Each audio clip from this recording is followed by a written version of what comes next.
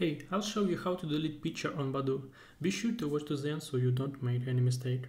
So first of all, we need to open Badoo application.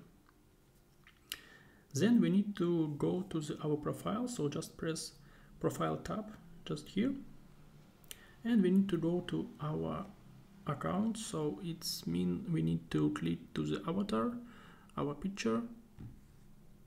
And there we will see two options. So first of it, it's upload new photo, like add photo, and the second one is edit photo. So just press the edit, and here we will see a few photos. Actually, we will choose +3, that means like see all photos. And here we can choose photo which we wanted to delete. So for example, I want to delete this one photo.